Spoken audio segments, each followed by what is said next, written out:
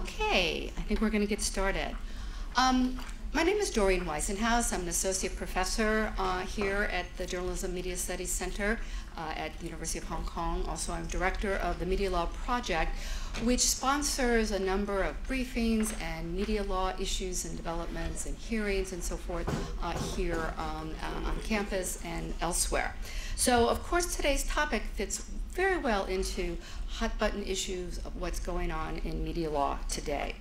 I want to welcome everyone here. I know Friday afternoons and evenings are quite popular for other activities, so this must be a very dedicated group here with lots of good questions, I'm sure. We have a very timely topic, which is why I'm sure you're all here.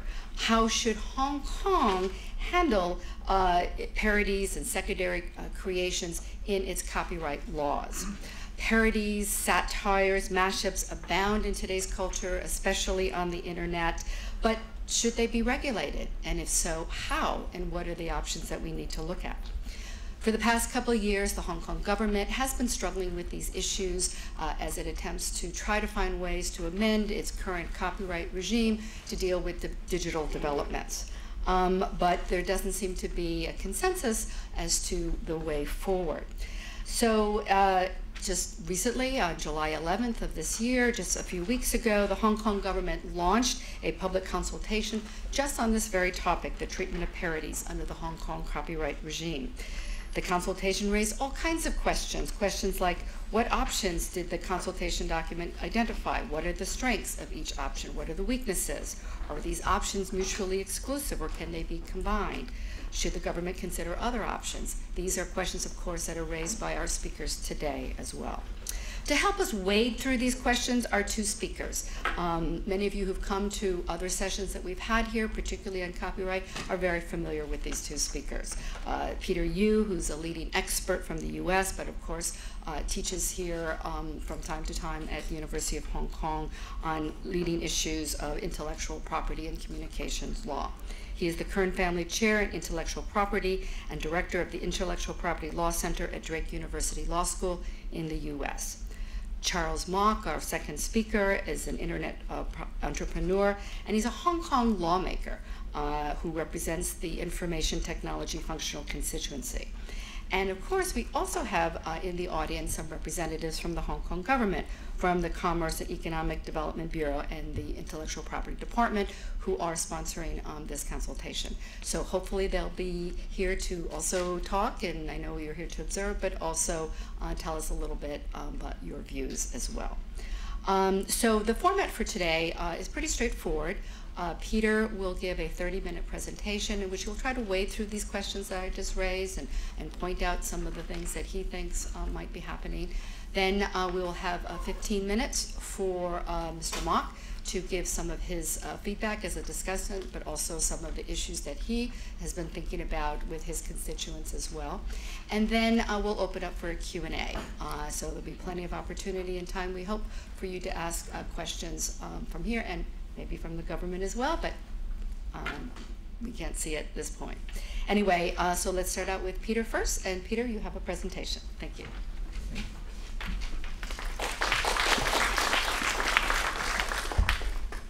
Thank you. Can you all hear me? Okay, good. It's great to be here. Thank you for Doreen for the wonderful introduction. I see a lot of old friends, and I'm going to meet a lot of new friends, so it's wonderful. This is my hometown, so I always come back during the term breaks, and so that's the time of the year I'm here. And what I want to do is to actually start off by telling you how did we get here. So going back to some of the early days about the digital copyright reform. And so the first consultation is in December 2006. And there are 6 different issues. And so you can see right here, some is about ISPs, some is about right of public communication. We'll get into that later on. Some is about damages, which is much more legal. But those are the issues that are being considered. And so this is the first panel we did based on the first consultation. It's very interesting. They look very familiar. and it's the same people. It's 2006. Working together with JMSC, we did a position paper on the digital copyright reform in Hong Kong, and that's in 2007. And then we have an op-ed talking to some Taiwan Post. And one of the key questions we try to address is how should we shape the digital future of Hong Kong? Because at that time, they're trying to figure out how to use the consultation process to further develop the copyright system. And that's a very good opportunity for us to consider that. The second consultation, April 2008, with some preliminary proposals. We have another position paper, and that's in 2008. And then we also have an op-ed focusing on an important issue at that point. It's about format shifting exception.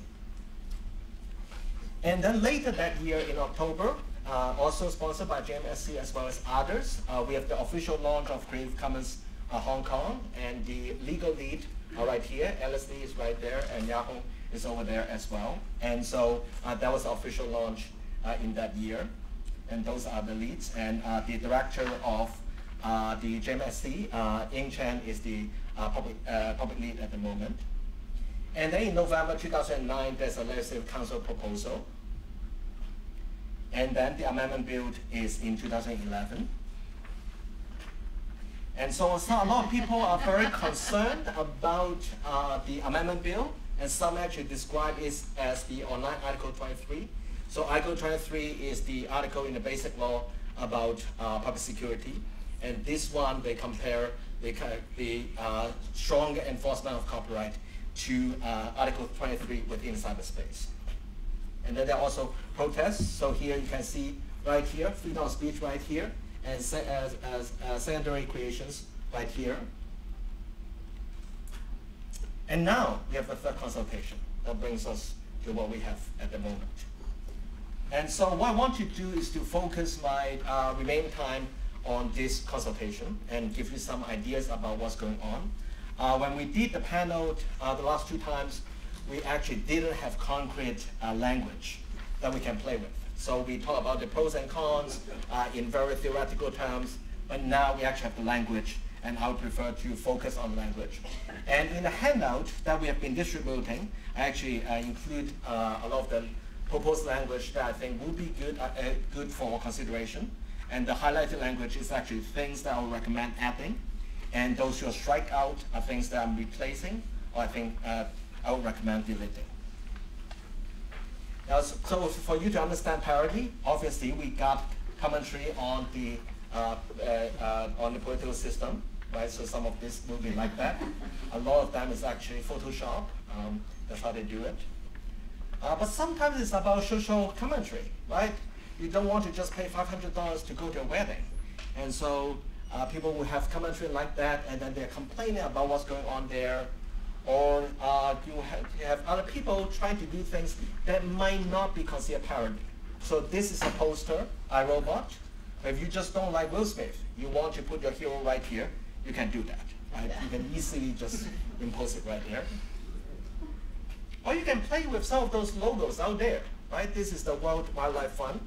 But you can play around with this one, right? It's pretty cool. Now, but then if you are the right holder, you're very concerned because the first one is copyrighted, right? So you're the copyright owner, you think that it's going to affect you. The second one is the trademark protection, right? So if you are the rights holders, you're very concerned. So we have to get into issue as to how to strike the balance within the copyright system to deal with all this. So what are the options? There are three different options within the consultation document. The first one is to clarify the existing general provisions for criminal sanction. The second one is to introduce a specific criminal exemption for parody. The third one is introduce a fair dealing exception for parody. One big question is that, well, are those all three options that we can have, or can we have more? So the question is, well, can we have option 4? And that is quite important. Another question that is important is that, well, do we need to choose between option 1, option 2, and option 3? In some of the reports I've read from the media, and also some of the people I've talked to, they actually tell me which option they prefer. Right? So that is under the assumption that you have to pick which one. Is it option 1? Is it option 2? Is it option 3? The position I take is actually, well, it's much better for us to look at the different goals, because they have different strengths, they have different weaknesses, and they do different things. So it's much better, instead of calling it option, maybe look at the different goal we're trying to do. The first one is to clarify the existing general provisions. The second one is to introduce something, and the third one is the same thing. And I think that might be a better way, because at least we can consider all of them in a holistic fashion. So let's start with the first option. So this is 118 of the Copyright Ordinance. It's about offenses in relation to making or dealing with infringing articles. If you have really good eyesight, you can see it. If not, it's not a problem. The most important thing is to remember that this is about large-scale copyright infringement. That's the target. Now, this is the blow-up version. 1G is important because it's about distributing an infringing copy, and that is a big issue right here to such an extent as to affect prejudicially the copyright owner. And we actually will have to get into that later on. And for those of you who are attentive, you'll probably remember this actually the provision used for the BitTorrent case. And so the person has uploaded 3 movies up there, and then he was charged for violating this provision, and he was sent to jail for 3 months. And so that's the provision. Within the consultation paper, we talked about whether we should try to figure out how to deal with the issue about economic prejudice. So right here, whether more than trivial economic prejudice is caused to a copyright owner. And then to further define what's considered as economic prejudice, we have 3 different factors. So the first one is the nature of the work, second is the mode and scale of distribution, and the third one is whether infringing copy amounts to a substitution of the work. So what's quite interesting, for those of you who have not been following a lot of the discussions or the papers from within either legislative council or from the outside, is that there's actually an earlier proposal that includes 5 different factors. And so that has eventually been narrowed down into 3. So here you got 5 factors, and here you got 3 factors. What is important for me is that, well, when we condense those 5 factors into 3 factors, then we lose out one major thing, and which is this one. And I think it's quite important. And we're thinking about parody, then we don't necessarily need to worry that much about it. But if we take the position that when there are other activities done by users that may not necessarily be characterized as parody, then what is the purpose of distribution and communication is actually quite important. And that's why what I would recommend is that, well, when we're trying to decide whether it's going to prejudice, maybe the purpose is something that we should consider as well, and whether it's by the prosecution or by the judge. And then we also need to think about economic prejudice. Now, so a lot of people are very concerned about more than trivial economic prejudice, and I think this is much better if we have considerable economic prejudice. Now, one question that people will have, or those people who are from the copyright community, they'll probably be shaking their heads thinking that, well, this is actually not a good idea because you are changing the standard. But my response is that, well, you are not actually not changing the standard because you have the word, you have the phrase in particular right there. The standard, what you got is right here in the purple color, to such an extent as to affect prejudicially the copyright owner. And the court may take into account all the circumstances, in particular those issues. So what we're doing is provide emphasis about what we should focus on. So if the emphasis is on large-scale copyright infringement, maybe we should go a little bit beyond more than trivial economic prejudice so that we can focus on large-scale copyright infringement. A good example would be commercial piracy, and I think that's quite important. And so even if you go for considerable economic prejudice, it will still be covered. And so the emphasis should be set a little bit higher. So the 2 questions I usually get, the first one is that, well, would the proposed change alter a criminal threshold already established by section 118(1)(g)? The answer would be no, because the standard will be the purple one. This is only providing emphasis. So the standard will be right there, regardless of whether you're going to increase it. But in terms of providing guidance to the court or the prosecution, that is much better, because they know that this is focusing on large-scale copyright infringement or the so-called commercial piracy. The second question that people may ask is, would such a change be consistent with the WTO TRIPS agreement? As I mentioned earlier on, we are not changing the legal standard at all. We are just providing more emphasis on what we are focusing on. So if the present 118.1G is actually consistent with the TRIPS agreement, then this will also be consistent. So that is not an issue. With respect to communication to a public, I think it's also quite important to look at the purpose of communication and also whether there's considerable economic prejudice. The second thing I think is quite important to think about is that, well, look at the provision about communication of the work to the public. And so there are two different provisions. The first one is about business for the purpose of or in the course of any trade or business. And the second one is if it is not about business to such an extent as to affect prejudicially the corporate owner. And I think one of the issues that is quite important is about, well, how much do you need? So in conversation, actually this afternoon, I was told that in some of the case law, you don't necessarily need to have the whole copy. If you get a portion of it, that will be sufficient. But I think that is a good point, but at the same time, when we are unsure as to what is considered communication to a public, I think it might be a good idea if we are going to impose criminal penalty to have more clarification as to how big is the portion we need to. And so I would suggest that, well, maybe we should consider something like this. For example, a considerable portion of, or maybe to the extent that a substantial portion will be infringed or something like that. So that we know that if you provide only a small portion, that would not necessarily be actionable, and that's quite important in that respect. So then, when you look at 118, one is actually quite interesting. Every single one have an infringing copy. Now we know that sometimes it's quite difficult, especially when we talk about streaming, when we talk about a lot of the new technology. And that's the reason why we need to change it. So for example, BitTorrent is a very good example. The infringing copy can create a loophole. And so it's important for us not to get stuck within that situation. Streaming is another example. So if you get football games where you only get a stream of it, you might not get a whole copy. So there's no copy to speak of. And then on top of that, you might not just be talking about PC, you might be talking about other type of communication tools. And so it's quite important for us to consider other options as well.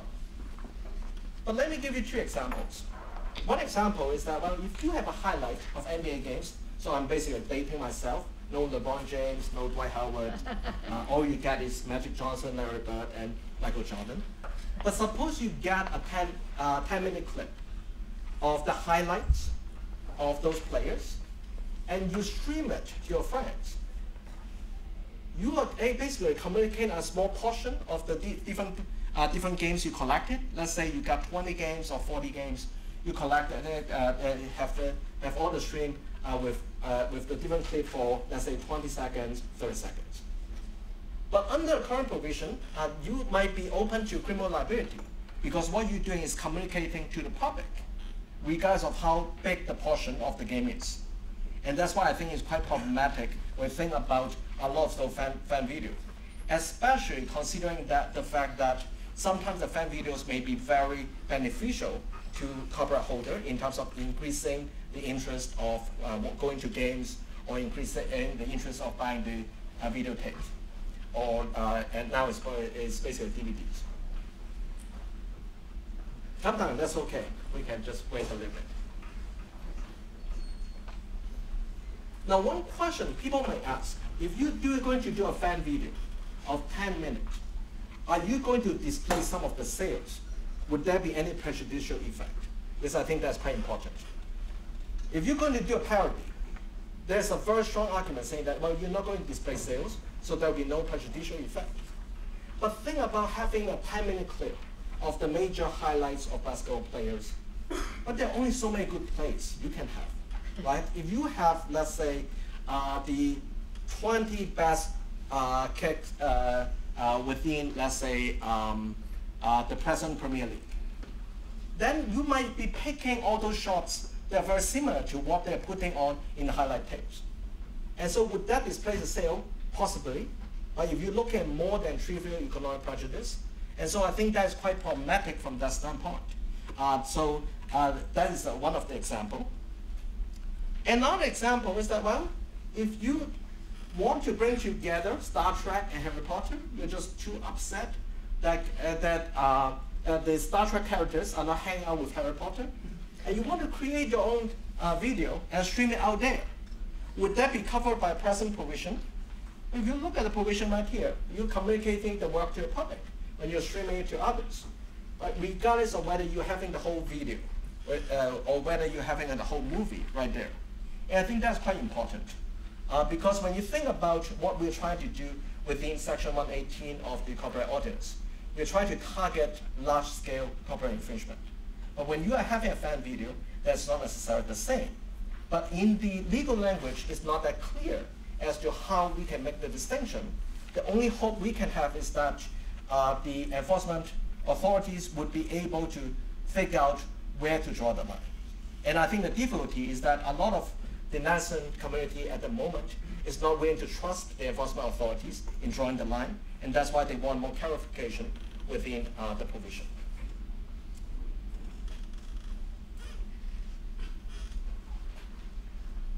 And the last one I've added to the provision within the consultation document is about the clarification about the act of sharing a hyperlink. That would not be considered as covered. Now, for those of us who are law professors or who are lawyers, we know that the communication of the work to the public is actually termified within the copyright.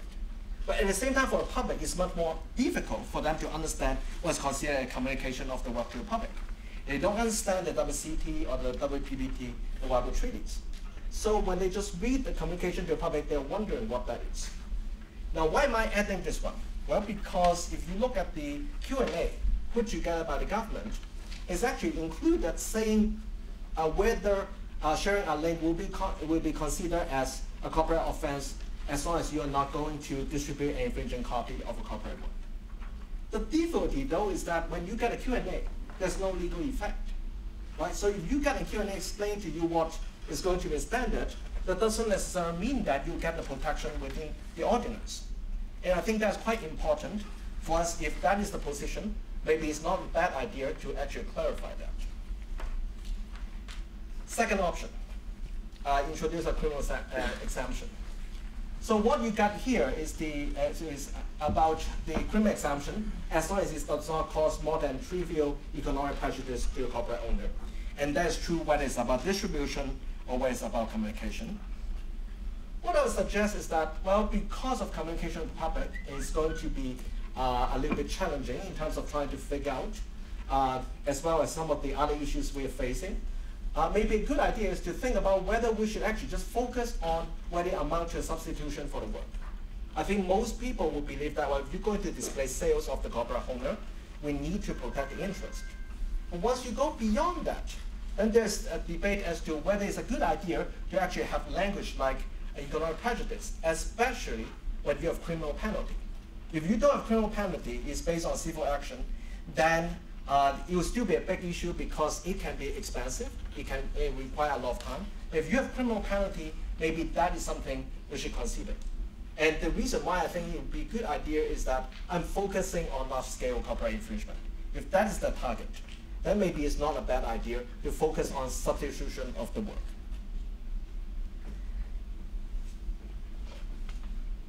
One of the difficulties with respect to economic prejudice is that we are not in the same type of society as the US, the UK, Australia, Canada. In those places, the concept of the face is actually not that important. People are not talking about losing face. But when we are in Asian society, when the reputation value is so important, you can always find economic prejudice. Because if you're going to create parody, you cause somebody to lose face, that can convert into something that can be considered as valuable economically. So that makes it much more challenging when we're trying to measure what's considered as economic prejudice. Now, obviously, you can say that, well, a lot of the enforcement authorities will be relying on case law, relying on the standards used by other countries. But at the same time, I think there's something quite unique about what we consider as affecting the economic interest when it actually can implicate your reputation or causing you to lose face. And that's somewhat different from a lot of the Western societies.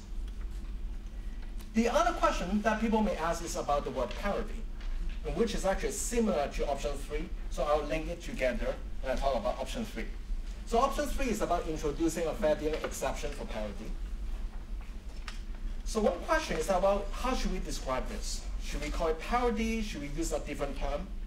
And so what I did is put together what other countries have been doing. Australia, parody and satire. Canada, parody and satire. European Union, caricature, parody and pastiche. France, parody, pastiche and caricature. New Zealand, parody and satire. United Kingdom, parody, caricature and pastiche. So you got right here. And so you got all 4 of them together for consideration. One way to understand those, or what's the meaning of those words, is to rely on dictionary. Right? So if you look at the consultation document, they actually include the dictionary definition from the Oxford English Dictionary. And one question a lot of people ask is that, well, should we include all of this into the legal language so that we know exactly what is considered as a parody, how different it is from a satire? Now, if you are from the national community, I want you to think twice about the strategy. It might be a good idea to provide clarity, but it can also hurt you in the sense that what you expect to be flow can become the ceiling.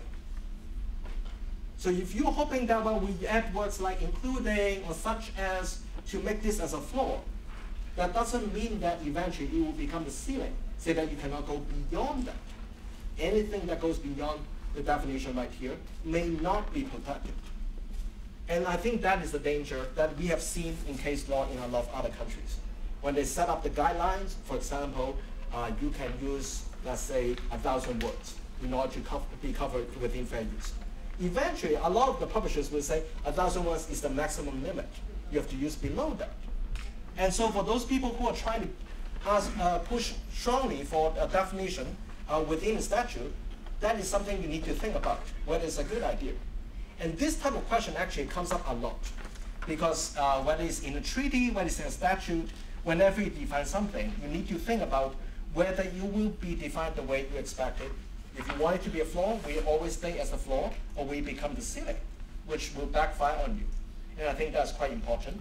And because of what I've seen in a lot of other countries with respect to both definition and guidelines, I actually would not recommend defining it, because I think it would be a good idea to actually allow the common law system to actually let the definition to evolve. One big question that people always ask is that, well, then we have to rely on court, right? We can't trust the court. If you're in a rule of law society, you can't trust the court. There's no easy way for you actually deal with the situation.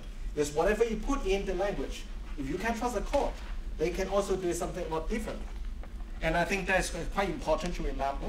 But at the same time, I think it's a fair argument in the sense that by the time you go to court, it already takes a lot of time, it takes a lot of resources. And so there's understandable concern with respect to why you want more clarity within definition. So with respect to the exception, I think it's important to include those, and so that we don't necessarily need to distinguish between whether it's a parody, whether it's a satire, whether it's a caricature, and I think it would be a good idea to do that.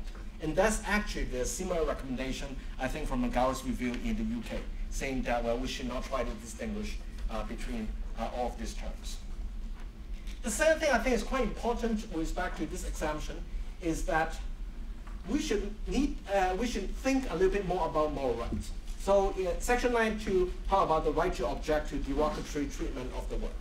That means when you're going to affect the integrity of the work, a lot of the authors will be very upset with how you're going to degrade the work to a point that it affects the reputation of the author.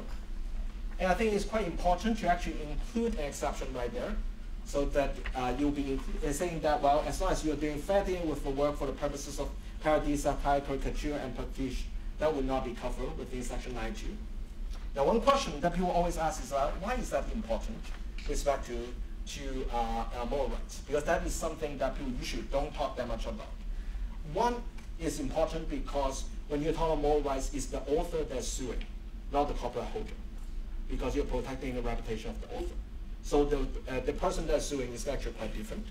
Number two is that there actually is quite interesting example. So On the left-hand side, you got a CCTV legal affairs program. On the right-hand side, you got The Promise, which is a movie, Wuji.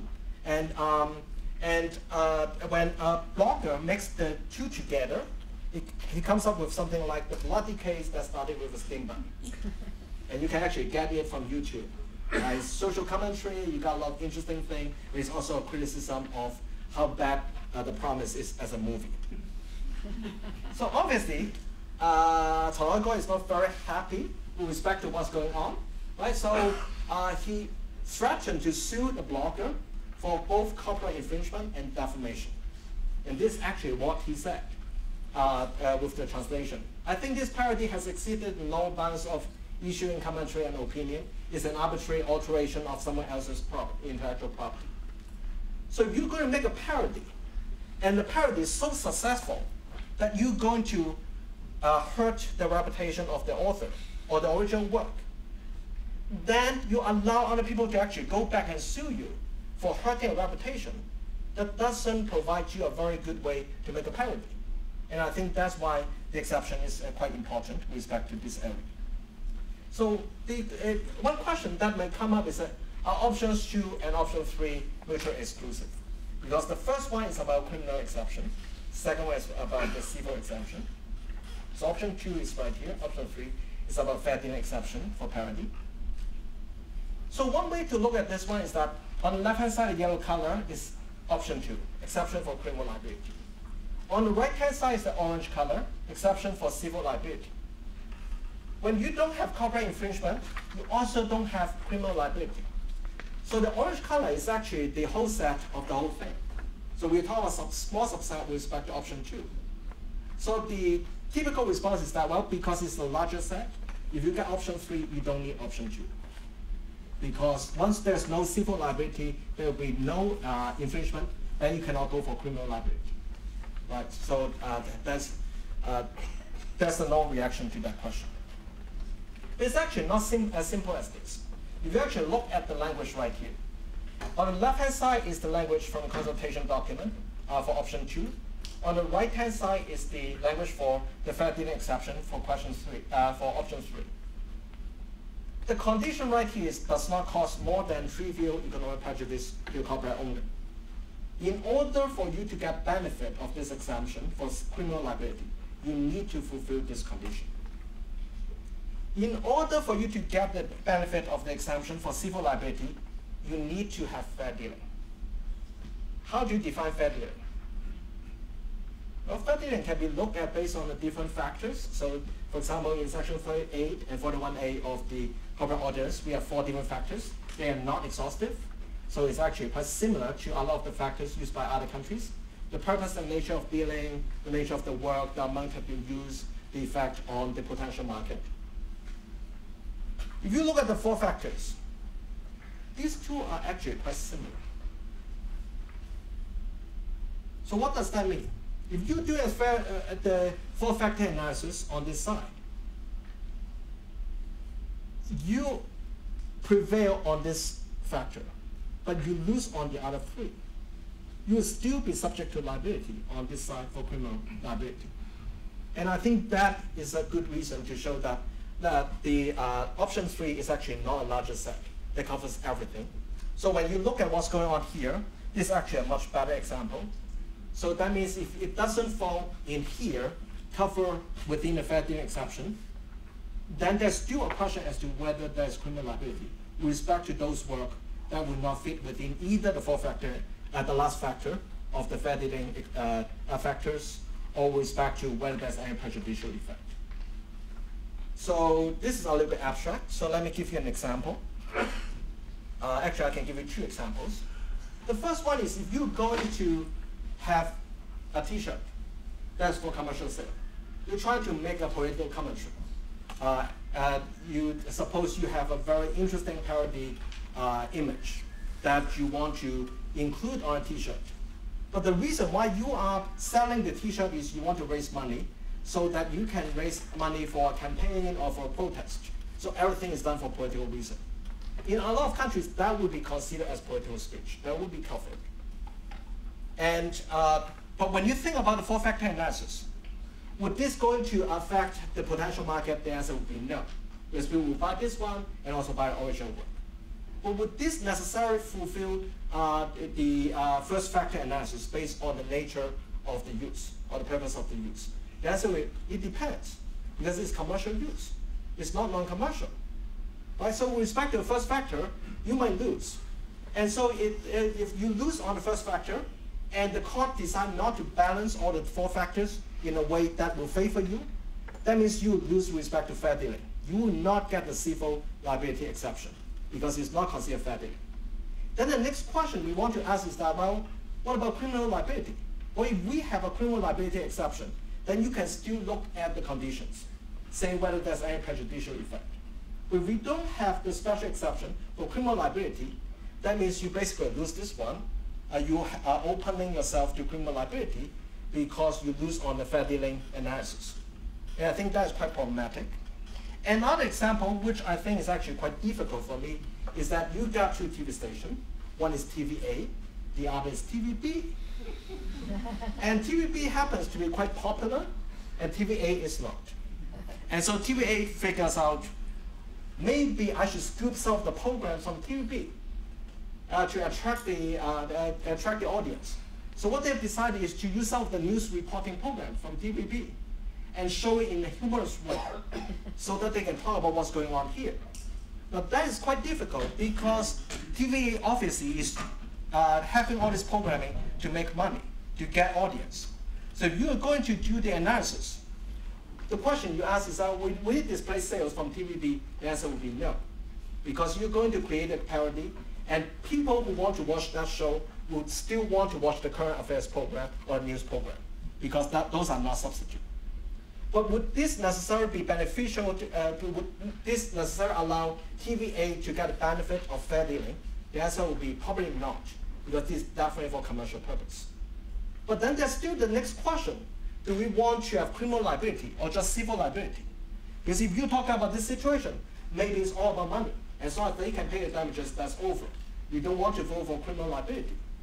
And so I think it's quite important for us to separate option 2 from option 3, because they are not necessarily covering, they are overlapping, but the option 3 is actually not covering everything you got within option 2. The final one is actually not in the consultation paper. If you remember what I asked early on, is that, well, can we have option 4?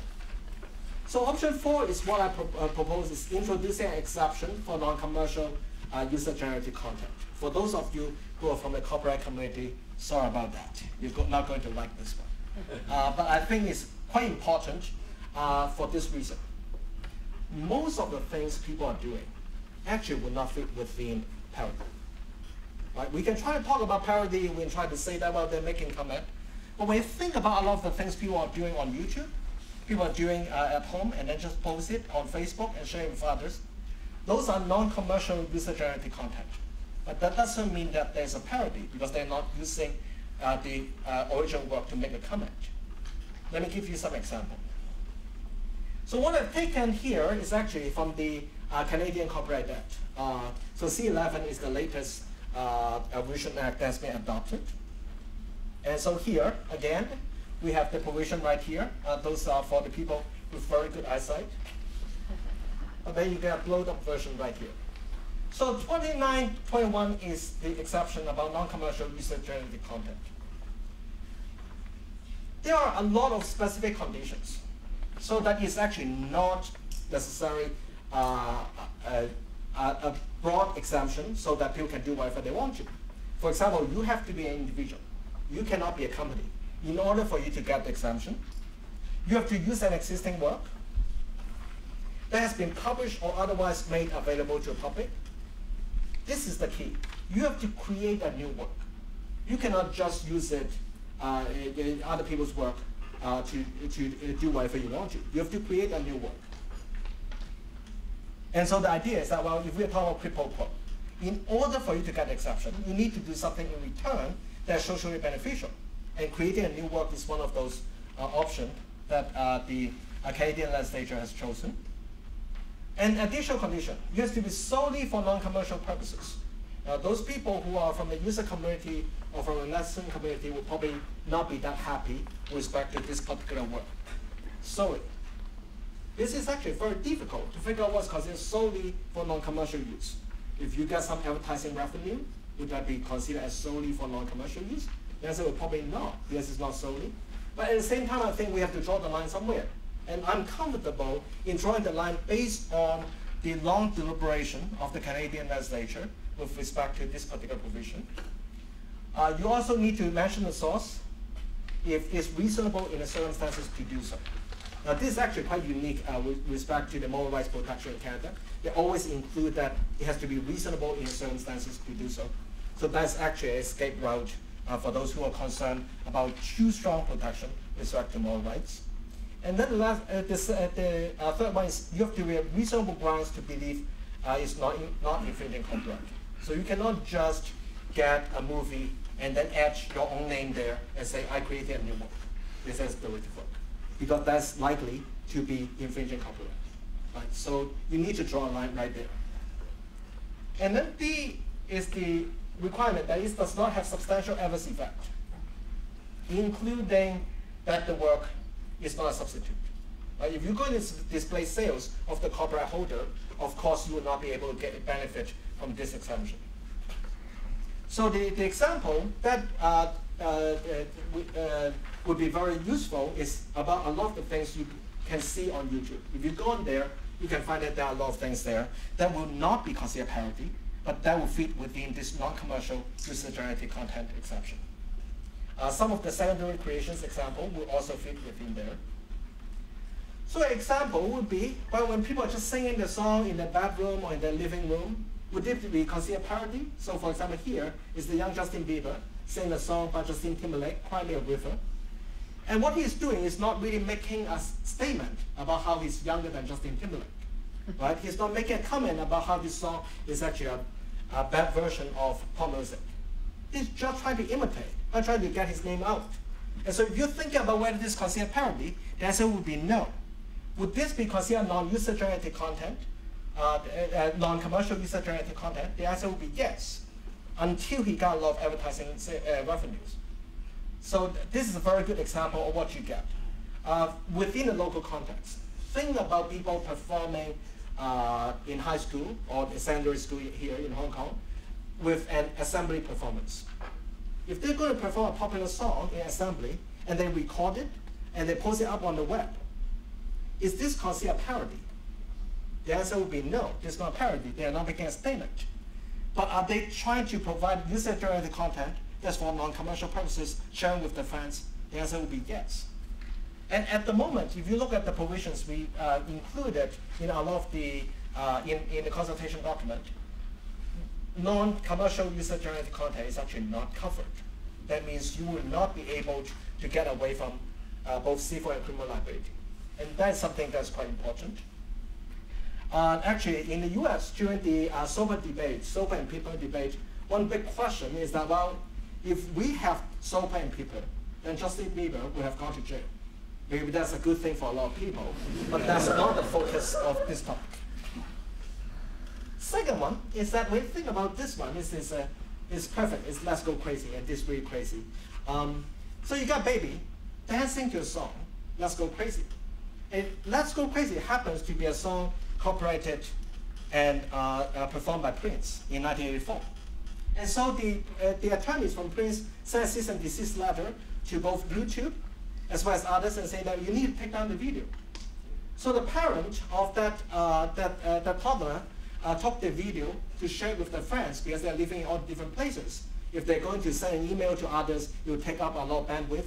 So just upload it to YouTube is a very convenient way to do it.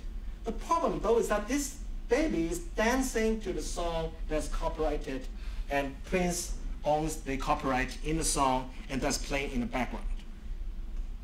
Would you say this is a parody? No, right? Would you believe that the parent of this toddler should be subject to criminal liability? So that is what I'm talking about, right? When you think about it, and I think that is going to be very difficult to draw the line in the sense that some people may actually want to use this as a loophole, right? So if we are concerned about the copyright holder's interest, we need to figure out a way to draft it so that we would not hurt the interests of the copyright holder. But at the same time, would I say that this will be right, that we cast the criminal net so wide that the parent of this baby will actually be subject to criminal liability? My answer would be no. I don't think that is something I want to do. So one question that a lot of the policymakers will ask is about Section 301.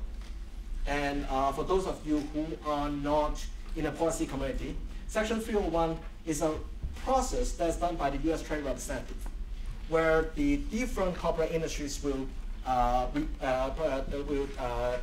send a submission to them. And now there's actually a hearing in the Obama administration, and saying what type of harm that other countries have been done to the copyright interest. And so one of the big concerns is that, well, the International Intellectual Property Alliance will collect all the problems in different countries with respect to copyright laws and put it in a report and submit it to the US Trade Representative. So if we're going to have, for example, 2921, this user-generated content exception, then the Section 301 report will say that, well, Hong Kong is very bad in copyright law. We should just put it on the watch list, or priority watch list. So I have some bad news for you. Look at what they have written in the current report 2013. The government should focus on the passing of the present bill as it is, and then start another round of public consultation on other issues as soon as possible. And that's actually quite interesting, because when I was speaking in the LIE conference in Canada, where they have just passed the new Copyright Act, one thing I mentioned is that, well, with the Trans-Pacific Partnership Agreement, the TPP, you have to change the whole Copyright Act, because a lot of the things you have passed will actually not be consistent with the TPP intellectual property chapter. I get the shocking eyes looking at me, because they spent already 4 bills trying to have the copyright reform. So I can't remember whether like 4 years, 6 years, in order for them to get that. The last thing they want to hear is that just when they get the new Copyright Act, they have to change it again, because now they're signing on to the TPP, the Trans-Pacific Partnership Agreement. And so if the concern is that, well, we don't really want to have Hong Kong to be blacklisted on the Section 301 report submitted by the industries, I think it's too late. Even if we include all the provisions, they are still hoping that, well, we should start another round of consultation as soon as possible. But think about the political capital in Hong Kong. If we finish this copyright consultation, are we ready to start another one in the next month? Right? The answer would be no. But what's really shocking for those people who are concerned about the current reform, what they're asking for, one is the extension of the copyright term, online border control measures, specific measures combating P2P file sharing, additional damages and statutory damages, we got this one, if we covered that, and then action against repeated offenders, so similar to gradual response Adobe. So those are things they want to be in the consultation. So if we are going to include a lot of those issues here, we will still not satisfy them, because those are issues they are expecting to be considered very soon. And so I think that's quite a problem for a lot of countries with respect to what's going on with respect to the Section 301 process. So basically what they're asking for is that we introduce the provisions that's been being negotiated in either the Anti-Counterfeiting Trade Agreement or the IP chapter in the Trans-Pacific Partnership Agreement. The other thing which I'm cynical about the Section 301 process is that no matter what we do, it's going to be very difficult, because Hong Kong is always the gateway to China. If the IP protection in China is not improving, it's going to be very difficult for us to earn very high score with respect to intellectual property protection. Part of it is guilty by association, but the other part of it is that they're using Hong Kong as a leverage to negotiate with China. If Hong Kong is going to increase the protection, then they can go to China and say that, well, Hong Kong has already increased. You better increase as well. And so that's the bargaining chip. And I think that is much more difficult than just saying, what is the right protection for the copyright holders within the country? Are there other issues for consideration that we should consider? One thing I think is quite important is think about fair use. So I'll focus on 3 brief issues that might be useful for us to think about. So fair use, the interesting thing about fair use is that it's open-ended. There are the different factors we consider. We have something similar within our copyright ordinance.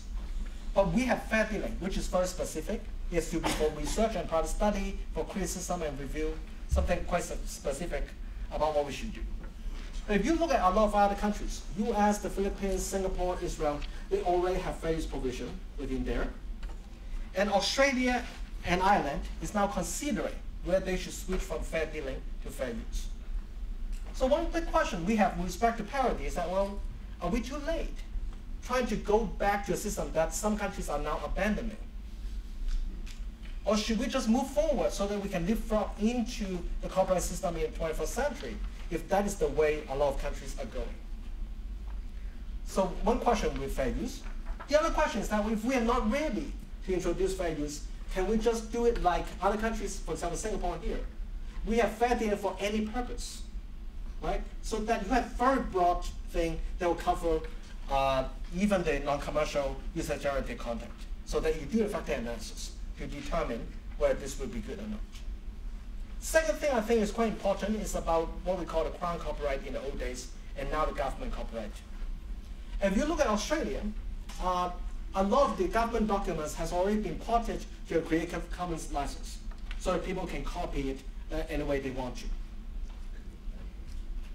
And the reason why I think it's important is that there are a lot of raw materials that are actually produced by government that can be quite beneficial to the community. So I know that Hong Kong earlier has a case with respect to maps produced by government. But let me give you an example why this can be useful. Think about an app that's relying on the content and the data that's provided by government. Without all the maps right here, it's much more difficult for them to actually develop the app. So if our idea is that, well, we want to have more development with respect to information technology, or we want to compete with other places, maybe that is something we want to consider, because the taxpayer has already paid for all the content to be produced by the government. Maybe it's not a bad idea to do that. I was actually just in Singapore yesterday, I'm coming back from there, and they keep on talking about the IP Hub master plan for the next 10 years. Right? If we think about Hong Kong, people from Hong Kong always want to compare with Singapore. But if they are talking about IP Hub, then we should also think about how we're going to set up the IP Hub here. And what would be a good way, and one way is actually think about the government-produced content. The final one I think is also quite important, is that when you think about the orphan works, this is actually a very difficult issue. What do you mean by orphan works? You don't know exactly who the authors are. Why is it important? Because we always expect that you know exactly who the copyright holder is, so that you can get a license. But that might not be true. There are a lot of works on the internet. You have no way of finding out who they are. And a lot of countries are now actually exploring how to deal with orphan works. So what I want to end on is to give you a few reasons why it's important for us to think about a parody exception. The first one is that we want to develop a commenting culture because of what's going on in Hong Kong at the moment. When people are paying attention to current affairs, or people get frustrated with what's going on here. And I think parody will actually be a good way for people to start talking about what's going on here, or providing comments. Second thing is that, well, freedom of speech is always a big issue. To some extent, I feel that Hong Kong is in a catch-22 situation. If we don't provide strong protection for freedom of speech, we'll be criticized by Western media. If we don't provide stronger copyright protection, we will also be criticized by the Western media. If we provide stronger copyright protection that will trample on the protection for freedom of speech, we will also be criticized by the Western media. And I think that's going to be quite difficult, and that is an important balance we do strike. Third one is that the internet. The internet changed the way we communicate, and this is actually taken from a consultation paper from the UK government. Parodies have become part and parcel of online social interaction, with parody works adorning Facebook walls and trending on Twitter. The modern public's response to an event is as likely to be expressed through Photoshop competitions and downfall parodies as through traditional comment, argument, and debate. So the way people communicate has already changed. When we talk about Create Hong Kong, we want to provide creativity. Parody is a very good way to do it. Same thing for user-generated content. Parody can actually make money. This is a very, it is one of the 30, I think the top 30 or top 40 best-selling movies in Hong Kong. Right? So this is made out of parody. Obviously, for those who are into copyright, you know that some of them are licensed parodies, so it's somewhat different. And then there's also a big issue, what's going on at the international level. If you look at other countries, they have been doing that. Even at the international level, WIPO just has a treaty on limitation exception for the visually impaired people. So it's not always that we need stronger protection. We also need to strike the balance with respect to limitation exception. And then, of course, we have the competition with respect to Singapore. So what I want to end on is this one. We have been spending so much time talking about copyright reform, starting from 2006, and now it's 2013. I can see why a lot of copyright holders are very frustrated with the long process and not getting anything done. But at the same time, we also have major concern with respect to some of the issues, especially with respect to criminal penalties. Dragging on the copyright reform may not necessarily be a good idea for both parties. And I think that is quite important for us to think about, and how we should do it, it depends on the balance. So I'll stop here. Thank you very much.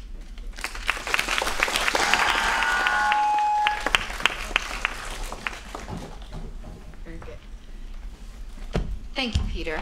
And now, Charles, your response.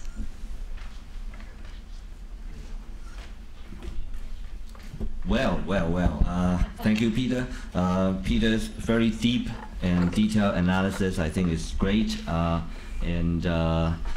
Particularly, I think, with a look at what the other countries' jurisdictions have been doing and so on, is going to be very, very useful for, I think, our upcoming consultation and legislative process. And so I want to make sure that we can get a hold of that video, because I think we need to watch it over and over again and probably share it with other people. I hope you will release the copyright to allow us to do that. No, I don't have copyright. You don't have copyright, okay. We have the copyright. Do you have the okay.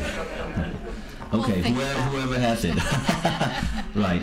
And I first of all, I want to keep it short, but just a few things I want to say. I think the way that Peter ends his presentation with some of the examples and comparison with Singapore and some of the points that he made about how we want to make Hong Kong a creative city, and in a way being an IT hub and compete with Singapore and other countries and so on. I mean, it really hit me hard that because before I was coming into this meeting, actually I had another meeting of 2.5 hours, and actually when I left that meeting, it was still going on.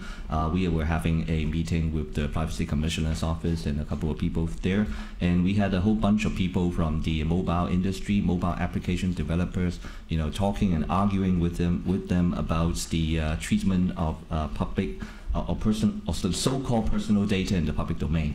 As you know, that is another issue that has been recently flared up because the Privacy Commissioner considered one application called Do No Evil to be out of bound according to the current privacy legislation. And it is, and of course, to most of us, we would think that, hey, this is already in the public domain, so what's going on? So without going into detail, and certainly this is not the topic for discussion here today, but looking at that, you know, it really hits us hard that a lot of times when our laws and regulations that we have can really affect the way that the environment that we have in order to develop real creativity and innovation. Looking back at the consultation that Peter repeatedly said that started in 2006, it's been dragging on for 7 or more years. I still remember when the government came to us and talk about that, us being people in the industry, and talking about copyright protection. That the title that they used at the time was copyright protection in the digital environment. Now, of course, from the beginning, many of us felt that was somewhat misplaced by somewhat making an assumption that copyright protection would be the only thing that you could do in order to create a better environment for fostering a better environment for the creative industry. Copyright protection definitely is very important, but you know, just as the example that Peter was pointing out about Creative Commons and so on, you know, this is exactly the world trend, which is going also at the same time talking about copyleft. It hit us even in 2006 that some of these concepts that were used when we were developing the consultation and our future legislation and so on has been backward or behind right from the beginning before it started. And so I still remember 5 years ago we were in another room over there having a similar forum, and 3 of us were sitting here. We did not, honestly, I don't believe we had a lot of detailed discussion about parity and this so-called secondary creation at the time. So that actually also, to me, shows that yes, in a way, what Peter said about, you don't want to prolong these consultation legislative process. You do it whichever you have, and you do it right there. It's right. I mean, the longer you drag it on, the list of laundry list of things that you need to do and need to be debated. Not to mention the things that you should have done a long time ago still left undone. Not only that, but actually it just makes the work harder and harder because there's so many of these things that haven't been done. So indeed, parity, the issue about parity or secondary creation didn't really flare up until almost close to the time about a year or two ago when the government was ready to put up the bill to the Legislative Council. And so it did probably catch the government by surprise at the time. But okay, in light of time, let me move on to just giving a little bit of comment, also feedback, responses to what Peter talked about in his comment about the current consultation and, for example, the 3 options that the government talked about. Indeed, I have probably just a few comments, responses, and maybe some questions. Well, first of all, talking to many of these internet users in particular, I think, of course, they are they are probably the ones that we need to talk to the most, because they seem to be most against this legislation for whatever reason. I'll go back into that later on, which I believe there are a lot of misunderstanding about what this legislation is trying to do on their level. But in any way, I think first of all, they pointed out that they really do not understand what all these 4 words are talking about: parody, satire, caricature, and pastiche, and so on. I think Peter actually covered that point very well as well, about their concern about not understanding the real definition about these terms. And Peter said, I think, explains it very well, that you don't want the floor to become the ceiling, but on the other hand, that is a difficult battle to fight, or to try to get the users to understand it, because in their mind, people want clarity. I mean, average citizen want clarity. I mean, maybe help me, law professor, how do you explain to people about these concepts? But a lot of times, and right now they're saying that I don't know what you're talking about, so I'm worried that whatever protection or exemption you provided under these terms, I'm not going to get them. So that is the real worry that they have.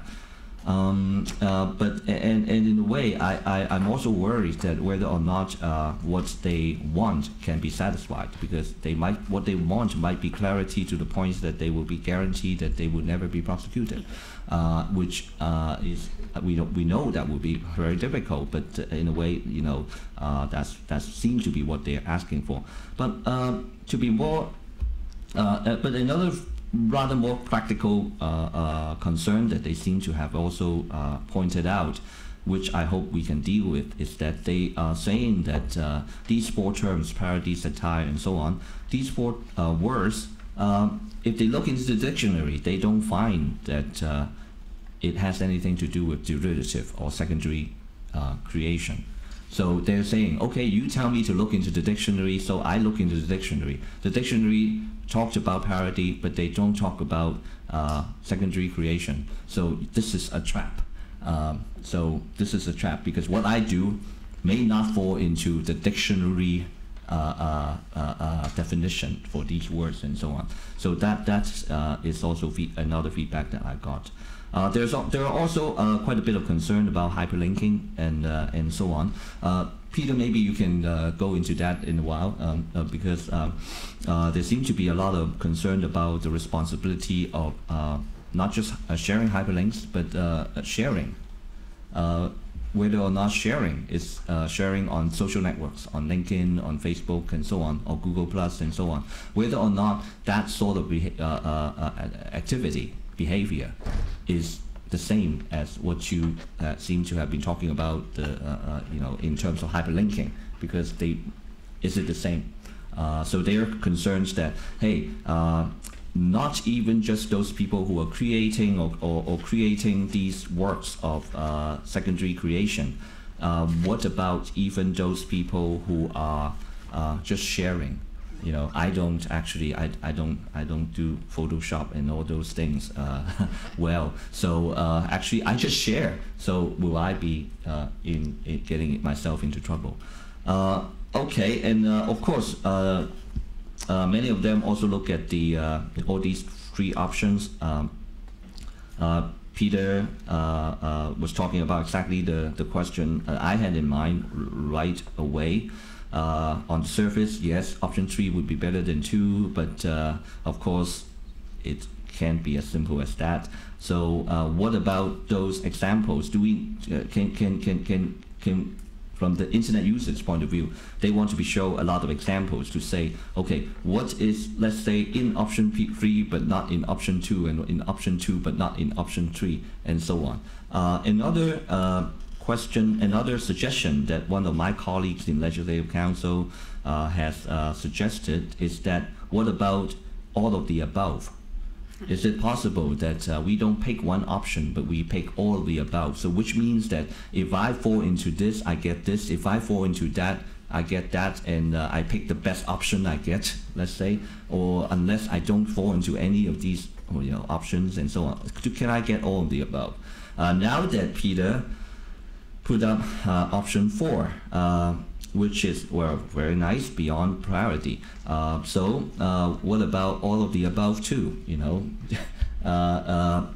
or should I ask, option 4, is it a superset, complete superset, covering all the possibilities in option 2 and 3? You shaking your head. So and then, okay, so some people will be asking, can I get all of the above? Which means that, first of all, I don't know. I mean, in terms of drafting legal languages, can it be like that?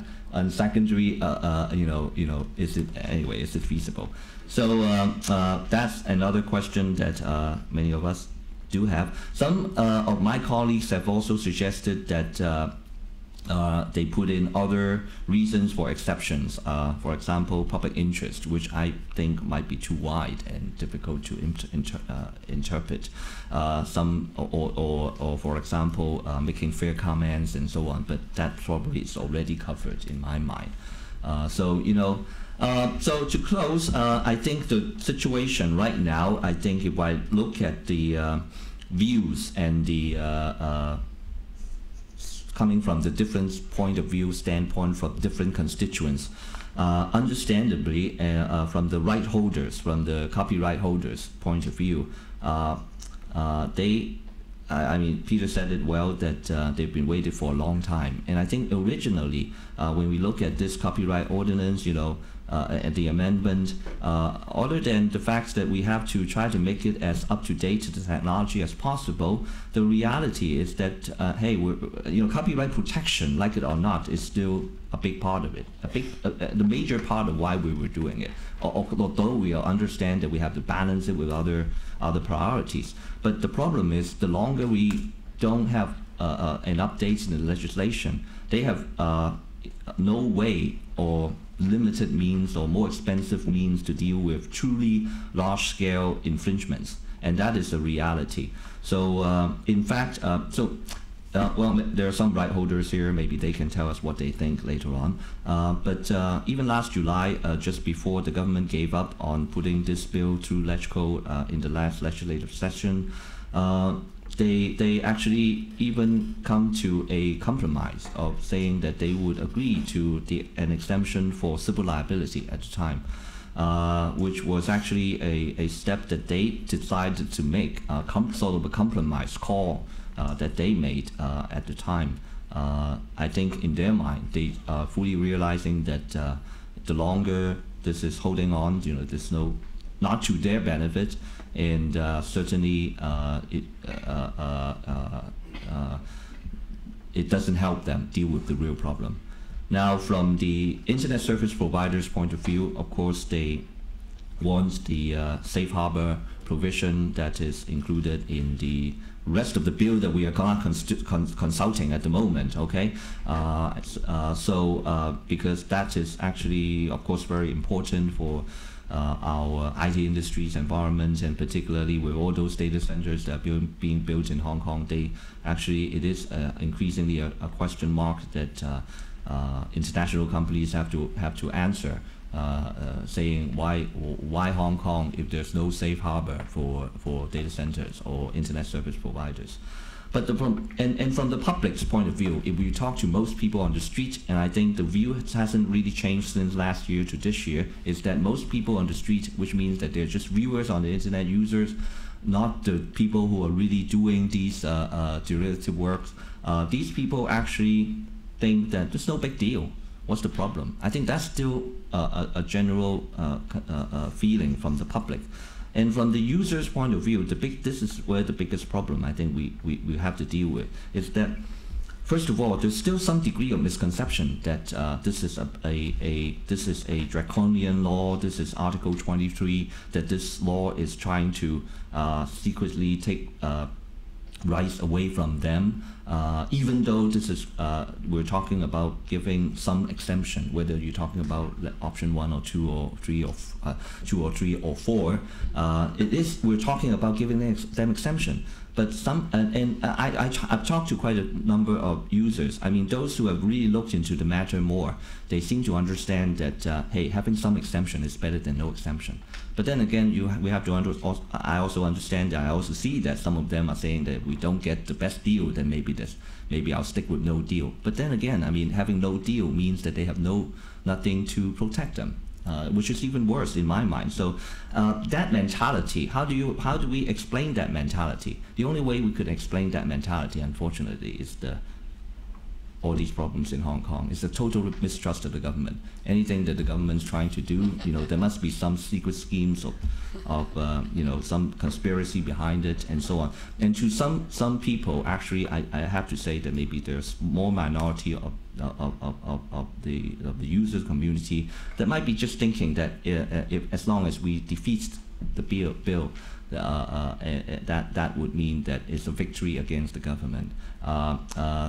So anyway, that is sort of the worry that I have. How do we get the message across to these users that they can really sit down and take a close look at what they're being offered and try to get the best they can get.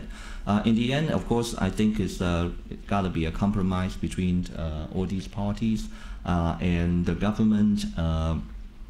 So far, they have been saying that they are keeping an open mind about all these options and maybe other options. I hope they will make sure that they do that. And in closing, I just want to mention one other point, that there's sometimes there might be an undercurrent that some users may still have some views about the rest of the bill that we are not consulting at the moment, which includes all those take-down policies and the safe harbor and so on. I don't know how. Well, actually, I know that some of them do have some of them I don't know what each one of them think, but they're not sure what the government is trying to do. They might think that, okay, is that out of the window, or can we still talk about that, and so on? Because some of them, of course, I understand. If we keep on expanding the scope of the consultation, it just will never end. But then we have to be careful that some users community may bring up those issues in the end. And is it just that simple of telling them that, hey, no, those questions we have already dealt with, and so no problem, don't talk about it anymore. That may not be a good way to deal with it. I'm just want to make sure, because even in the Legislative Council, you cannot stop anyone from bringing up any of these matters back up anymore again. So I just want to advise that anyone who wants to see this law being implemented and so on, don't make that assumption.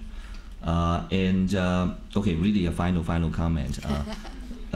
Peter talked about the foreign governments, particularly maybe the U.S. government and so on, talking about that they might want this law to be passed as it is, and start another round of consultation as soon as possible. Of course, that's easy for them to say. And Peter listed in their from their document, I suppose, some of the things that they want to see in the urgent next round of consultation, things like graduated response and online border control and so on.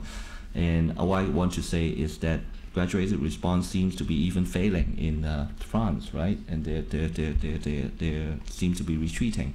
And it's easy for the U.S. to say that we should be doing it for, let's say, online border control, but they can't even get it passed in the U.S., right?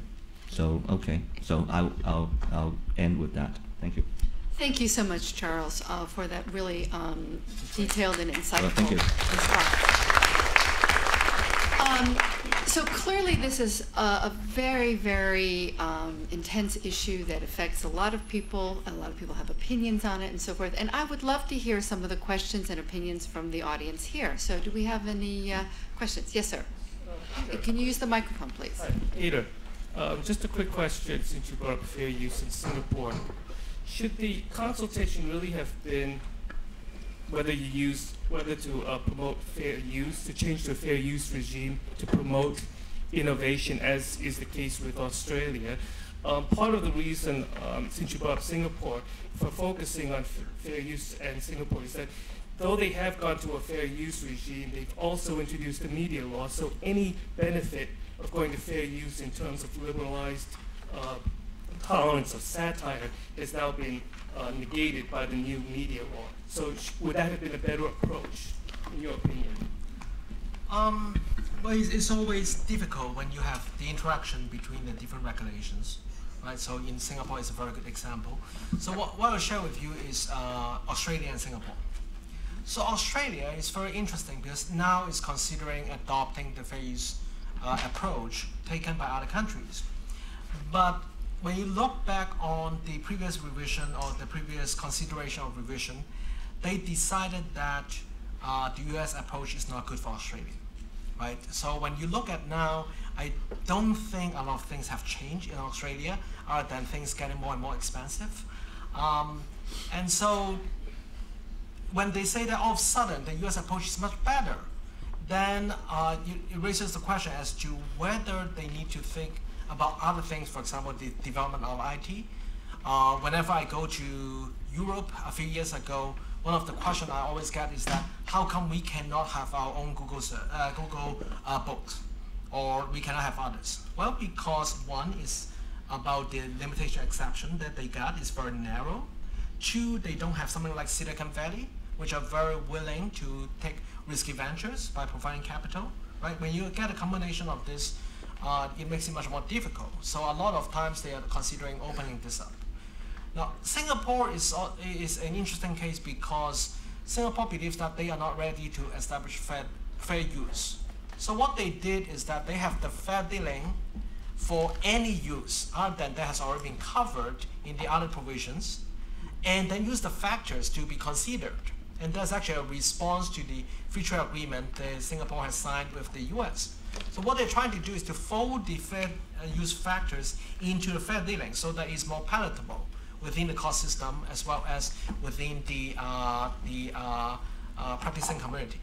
And I think what is really important is not so much whether we should go for fair use or whether we should go for fair dealing, but to have an open-ended set of exceptions so that we can determine what type of needs we have, whether it's technological needs or whether it's a need for political commentary, and then we can make the adjustment there. Now, if there are certain things we know we need for sure, for example, criticism, research, education, then it's important for us to provide, but at the same time, we already have that in the copyright ordinance. So what we are targeting is actually something that we don't know exactly whether we need at the moment or not. Yes, sir. Hello. Thank you, Peter, for leading a very thorough study of the situation. And thank you for Charles bringing up the copyright industry's review of, in fact, it was the, we proposed to lift the criminal sanction, not the civil. You mentioned that. Yeah, okay, yeah. So, to draw value from today's discussion, I think the copyright industries would apologize for not making its views wide enough for people to understand and to fathom and include into their thinking. Copyright industry is concerned not because of parody works, but concerned on unlicensed activities bringing creation of new works. We have always harbored, accept derivative works. Those are always licensed.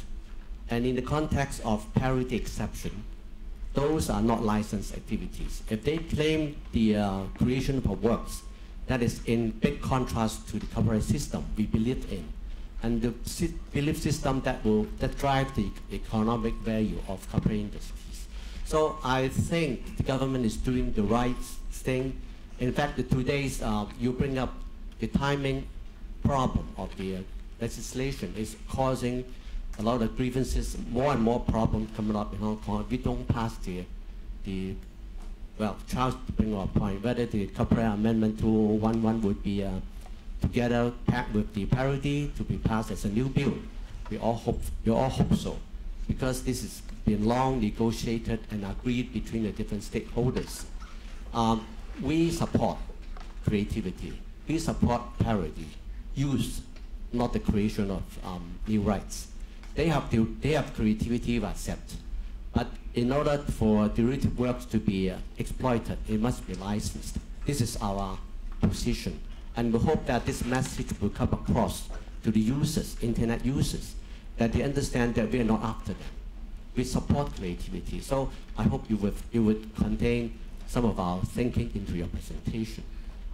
I do apologize. The copyright industry point has never been publicized enough. Thank you. No, I think this is actually a very good way to state the position, and I'm actually very sympathetic to that position, considering that I'm also an active author, work with publishing industry, and I can see why it's important. I think the difficulty is that with respect to non-commercial use, getting a license is not that easy. There are a lot of transaction costs involved. If you're trying to contact TVB and say, can I get a license for me to make a parody for a school play in Form 5? I bet you will not get a response from the General Counsel, and that means you will not get the license at all, right? Or from the permissions department, depending on who is doing the clearance. And I think that is a challenge, right? With respect to commercial entities, I agree with you, although there's still difficulty. Using my example of TVA and TVB, I don't think TVB will grant a license, no matter how often TVA is willing to negotiate. Right? We are in a holdout situation. I think one of the difficulties is that when we say that, well, we want to make sure that everything has to be licensed, we always assume that the licensing transaction can be done, which is not always the case. Sometimes the transaction costs are so high that it doesn't make any sense. If a radio station has to contact every single record producer in order to get a license before they play a song, as opposed to a statutory license or based on collective management, it's going to be very time consuming, to the point that it's almost impossible for them to play things on demand. Another thing that is also quite important to think about is that the discussion is not just between those people who understand copyright language.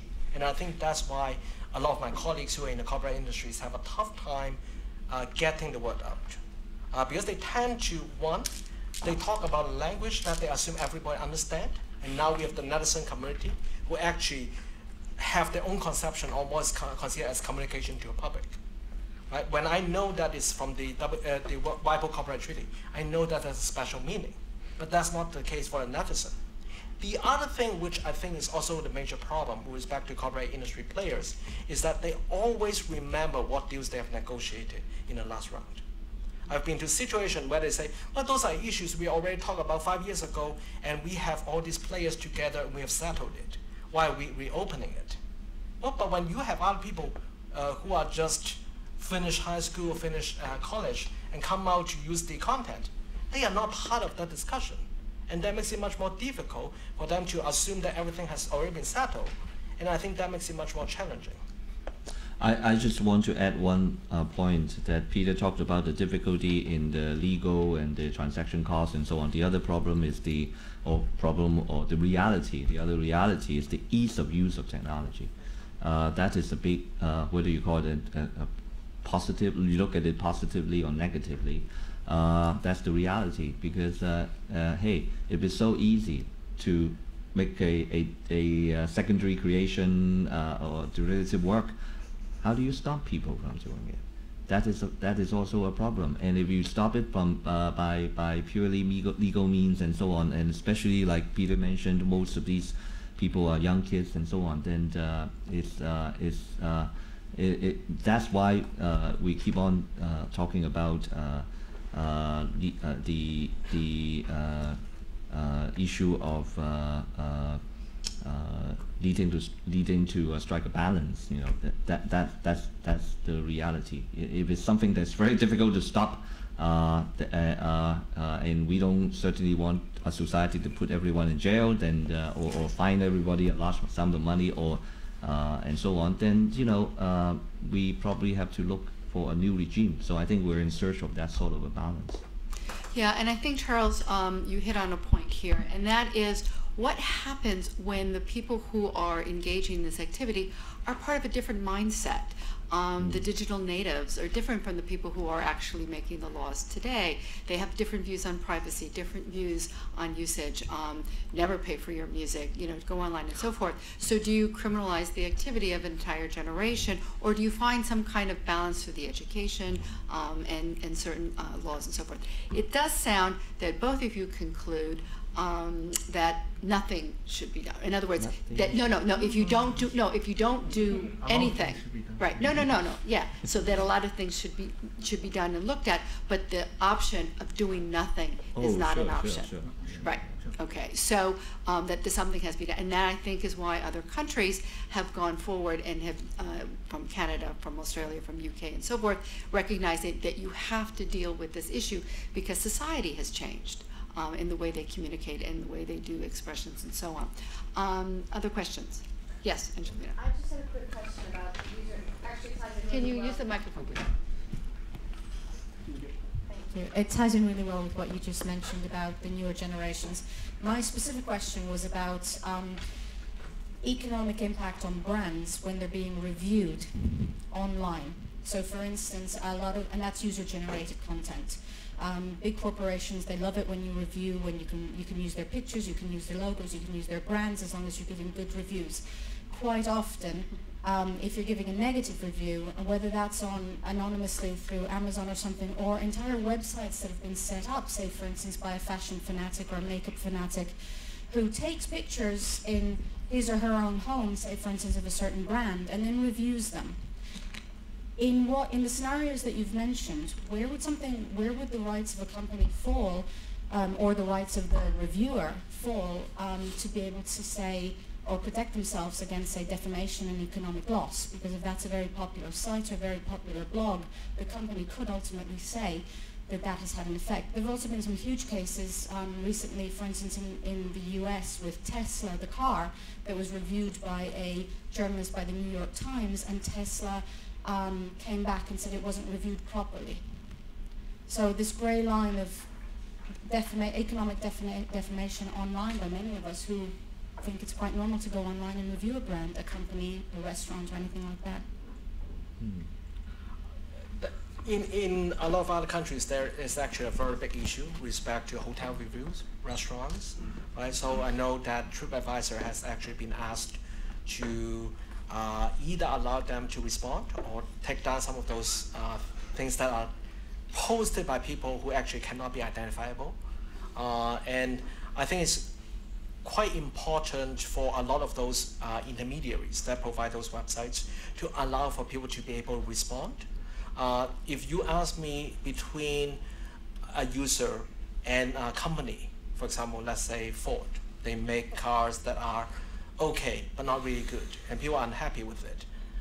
I would say that they have more resources, they have a bigger forum to respond, they can always have advertising, and I don't think that we should allow those major players to be able to sue others for economic defamation, especially for a user.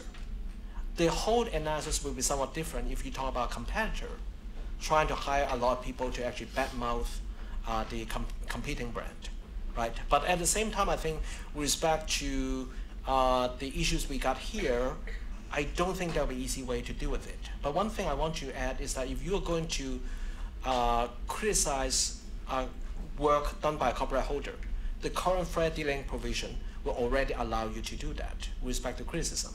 And so I don't think that's a new issue. I think there's a tendency for us when we get the copyright consultation, we always assume that, well, so many possible scenarios. But if you actually read the copyright ordinance, you find that, well, a lot of them have already been included, including the public policy limitation. It's right there, except that that a lot of people just say, well, maybe if you put it in that particular section, that would be a little bit better. But at the same time, you don't really want to have like a phone book type of copyright ordinance, because it will be very difficult for people to read. You talk about phone book. Can we have all the above? Can you answer that? Okay. Yeah. So the two things I wanted to respond. One is the of the above and some more, right? Yeah. The reason why I think option 4 will not be all inclusive is because it's only for non-commercial. Whereas for parody, it can be for commercial as well, right? As long as there's no prejudice, prejudicial effect. So I think option 4 will not include that. The other one which you mentioned about technology, you can also see on the bright side, linking together with the great question you asked about licensing, is that technology can help to develop a licensing culture, make it easier for people to get it. One of the beauty of the content verification system from YouTube is that you can say that, well, I want this song to actually be played so that the author or the copyright holder will get some licensing revenue, right? So it is possible to do it. The frustration I have is that a lot of the major corporate industries believe that, well, you don't have this option until we are ready to include this. And a lot of people actually want it now. And I think that makes it difficult. Not necessarily saying which one is wrong, but at the same time, it's very frustrating considering that you get this group of people who are willing to allow licensing revenues to go to corporate holders. If you ask around, I bet, actually, let me ask around. How many of you are in support of large-scale corporate infringement? See? We have agreement, right? What we disagree is that we draft the statute to a point that the criminal net is so large that it covers both large-scale infringement and other activities. From the standpoint of the corporate holders, if we draw it large enough so that we can close every loophole, that's a good thing. From the standpoint of the consumers, is that, well, if it's large enough, how do we know we will not accidentally fall into this net? And I think the frustration for those of us who are in the intellectual property field is that, well, it's not necessarily a good thing that if we keep on not having the agreement over this issue. If you remember the 2006 consultation, it's about P2P file sharing. Yeah. That's not a big issue anymore, right? And so now it's something different. And I think the more they're willing to, the more they realize that most people are against large-scale copyright infringement and try to tackle that problem. And I think the more likely they will be able to do that. But if they're going to say, well, we want to make sure that everything will be licensed, or we want to make sure that there will not be some scenarios that might be covered, then I think you drag on for a long time to a point that you will not benefit anybody. Yes. Okay. Peter, I just want to ask a few questions. The first is very simple, just follow what you said. For large-scale infringement, That means we do not agree that making an infringing copy of a work available in the internet will not be amount to a large-scale infringement, even though it's a million hit. Okay, to that copyright, infringing copyright. For example, just what you say here. Let's go crazy, right? Mm-hmm. Let's go crazy. It's not a parody. It's not fall within the exception, any fair dealing exception. But you make the whole song available. The people look at it as ridiculed, but the whole song has been copied, basically, right? And you tell me, and you're suggesting that it's not a large-scale infringement. When thousands and thousands of people right, look at the kid, right, and listen to the music. If it's a large-scale infringement, that will fall within your definition of criminal sanction, right? Yeah. Now, I'm not saying that. I'm not saying that it is okay, but just follow your logic, okay? Sure. The second thing is true parody. Will you agree with me that for the true parody, that we need two requirements? First requirement, it must be no substitution for the original work, right? If there's a substitution, it cannot be a true parody, right?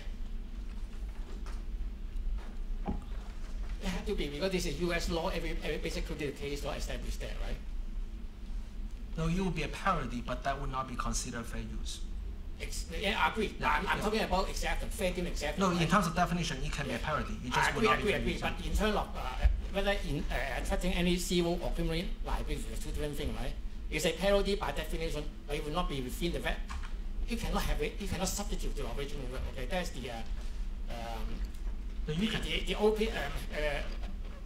the case is accused Rose is accused Rose. Campbell v. Rose. Exactly. That is the judgment. Okay. Now the second thing is, you agree with me that in order within the fair dealing exemption, it must not affect any potential market or any digital interest to the copyright owner. Otherwise, it cannot be within the definition of fair dealing, right? But that means even you have a four factors there. You suggest that the fair use factor basically, right? One of the fourth factor is commercial. Okay, basically, even though it's a non-commercial, you affect the interest of the copyright owner. Would that be considered as a fair use in the US?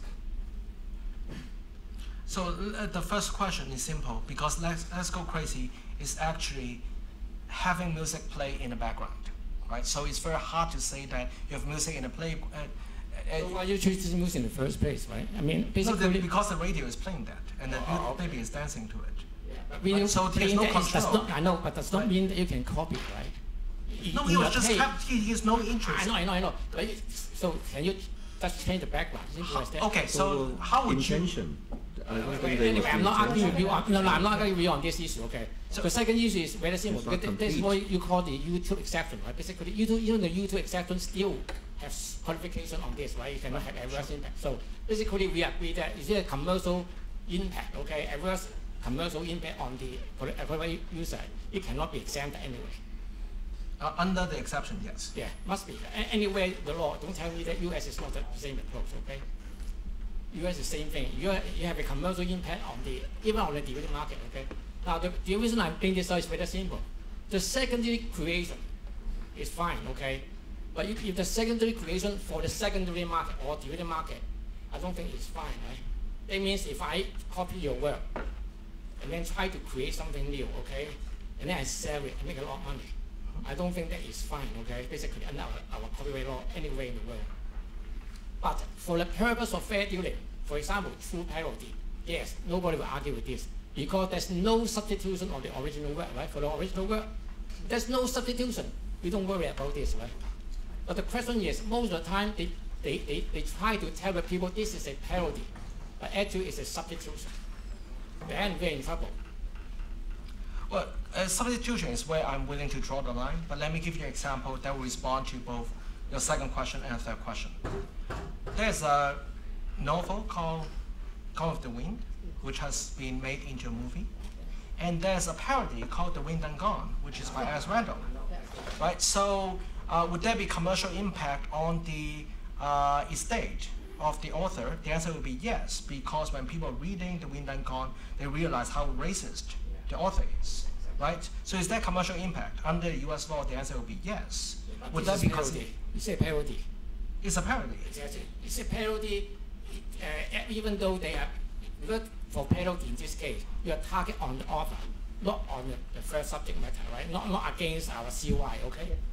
So that it will be subject to criticism, right?